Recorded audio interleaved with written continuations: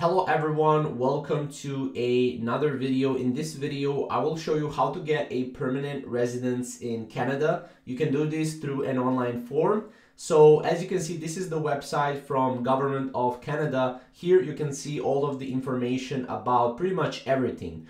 Now what you want to do is you want to go to Google and type in apply for permanent residence Canada. From here, as you can see, you will have this website right here. So just click on that website right here. And as you can see here, first of all, you can see pretty much the fees for your application and everything right here. You can also see if you had technical problems when submitting your application, everything is explained right here.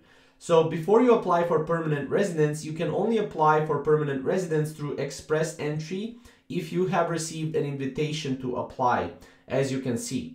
So if you want to apply, or once you have your invitation to apply, your express entry invitation to apply is valid for 60 days only. So if someone applies or if someone invites you, it's only valid for 60 days. So you should start filling out the online form right away so that you can get all the information and documents you need before your invitation expires. Now from here, you can follow these steps to fill in the contact form or online form.